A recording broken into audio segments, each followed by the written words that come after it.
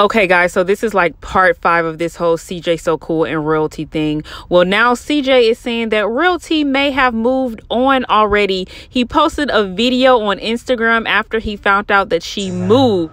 What I eat don't make you shit, alright? So that being said, I don't even care if y'all hate on me or not. I've been told y'all Royalty dumped me. She just confirmed it. I seen that little U-Haul video. Ain't nothing funny about it. I mean, I was in love with Royalty. I still love her. I still want Royalty. I didn't dump her. She dumped me. R.I.P. to our relationship. Hey, she said it first. So that being said, anything moving forward that I do, y'all shouldn't be hating on me for it, because I'm me. I'm CJ So Cool. I'm out here.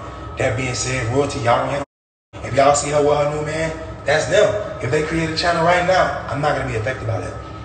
So, I mean, at the end of the day, kudos to Royalty. I love her. I wish I could still have her, but I can't.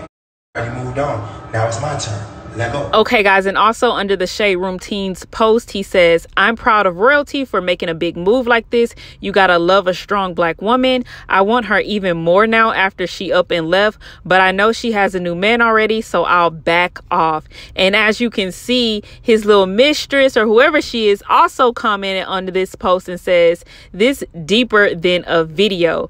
I don't know, guys. Let me know what you guys think about this down in the comment section below. I told you guys I'm going to be dropping videos back to back after all this stuff is happening, so we can keep up with the tea. Again, let me know what you guys think down below.